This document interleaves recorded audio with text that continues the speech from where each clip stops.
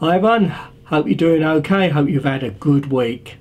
Now of course this week's news from Star Citizen is dominated by the release of 3.51 and unfortunately it wasn't quite as smooth as everyone would have hoped. A few bugs and glitches did creep in. However, they have patched it, so hopefully things are a little bit better for everyone playing. A lot of the issues are related to how busy the servers are when you play. You may or may not experience bugs and glitches even with the new patch they've pushed out. Obviously for the future, server-side object container streaming will hopefully alleviate a lot of these issues.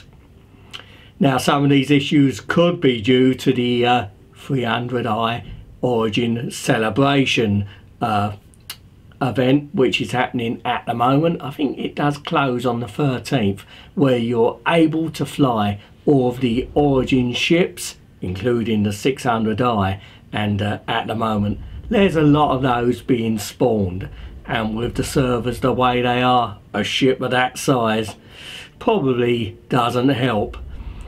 Now obviously, as I said earlier, going forward server-side object container streaming will probably help a lot. Now of course we saw with this 3.51 patch introduced, the first look at ship customization for the 300 series, and that was pretty interesting to see. Obviously this is the first implementation of this for ships. We'll see it rolled out for other ships in the future. Now my own view on this is that ship customization is something I would aim to do in game. Obviously earn the credits and do it once the game is going, but a lot of people want to customize their ship already, and of course it will help to continue with the ongoing funding for the game. So it's there if you want to customize your 300i series ships. Now in this week's Inside Star Citizen, the most interesting part was another look at the ongoing work with the 890 jump.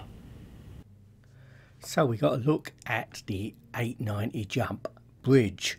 Now the 890 jump, as you all know by now, is this massive luxury party ship, about 200 meters long at least, I believe. Now obviously it sticks to the similar design we've seen in the Origin 600 series, and in fact you can see elements of the design now across the entire Origin ship range from the 300 series upwards.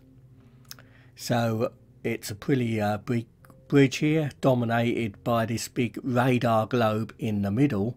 So obviously you'll be able to plot your destinations for your long distance party cruises. And here we've got a cupboard where they put the components in, so you'll be able to do some maintenance there. Now one thing we did find out about the Origin 890 jump is that it's only got not only one bridge but two bridges. In fact there's another room here which is described as a battle bridge.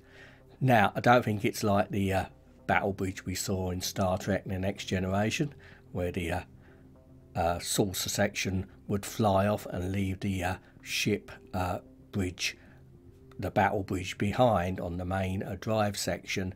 This is just a separate room which is described as being a lot more secure if you're under intense attack. Obviously it's not finished yet. I've got some final art to go in here, and we'll see more of that obviously in the future. Now we had a look around some of the rest of the ship, including a weapons locker. So obviously this type of ship could well be prone to being boarded. And in fact, I'm sure I saw something in the monthly report that they're actually prototyping some type of mission involving the 890 jump. That would be brilliant if you had like an attack and hold type gameplay, and that would be very interesting to see. And finally, we got a look at the medical bay here. So obviously if things get bad and you need patching up, you can get repaired and healed in here.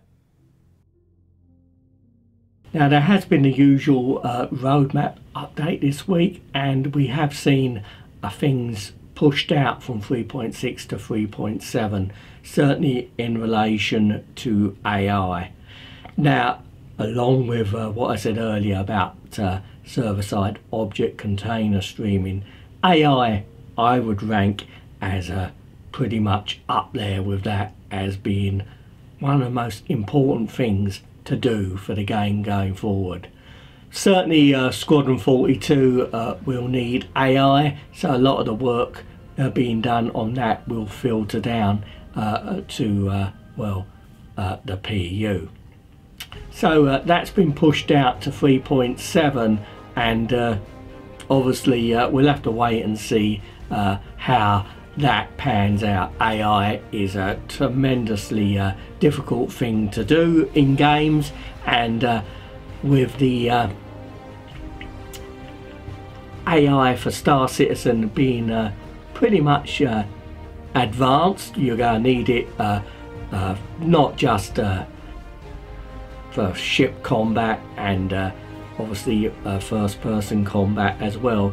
You're going to ultimately need the AI to be able to actually man positions on your ship, so not going to be a simple job, but hopefully going forward we'll see some improved AI, hopefully sometime later in the year. Well, thanks very much for watching. Hope you enjoyed this one, and hopefully I'll see you all sometime soon, direct from the verse.